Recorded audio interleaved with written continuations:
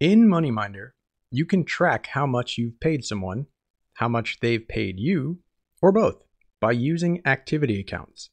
These smart accounts help you gain a clear picture of the financial status of everyone based on the different ways they interact with your organization. Once you've added a contact, see the link in the description below if you need instructions on how to do that. You can add activity accounts. You can do this either individually or in bulk. Let's start with individually. Start by clicking the contacts icon in the toolbar. Then, find the contact you'd like to add the activity account to. You can use the search field or scroll down the list, depending on how many contacts you have.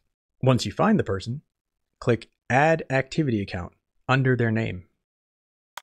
This will open the Activity Account template screen, where you can choose which type of activity account you want to add.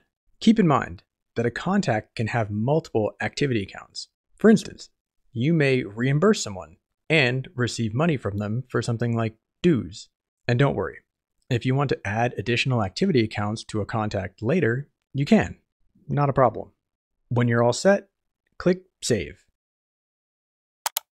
Now, let's say it's the start of your financial year, and you'd like to add activity accounts to multiple contacts at once. This is a very common scenario. Start by clicking on the contacts icon in the toolbar. Then click Tools, and a drop-down menu will appear. Choose Bulk Activity Account Setup. If you've added tags to your contacts, you can filter by tag to set up activity accounts based on those. Click on Show Contact Filters. Under Filter by Contact tag, click the box next to the tag for the group you want to set up activity accounts for. Then click Select All. Keeping in mind that it's often easier to deselect contacts you don't want to include than clicking on each contact you want to include. Next, select the activity account you wish to add by clicking the appropriate box or boxes. Click Create Activity Accounts.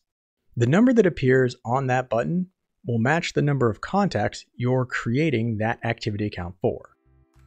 To get more help on this or other topics, subscribe to our YouTube channel for more videos, or visit our Help Center by clicking on the links in the description below. Thanks for watching, and thanks for choosing MoneyMinder.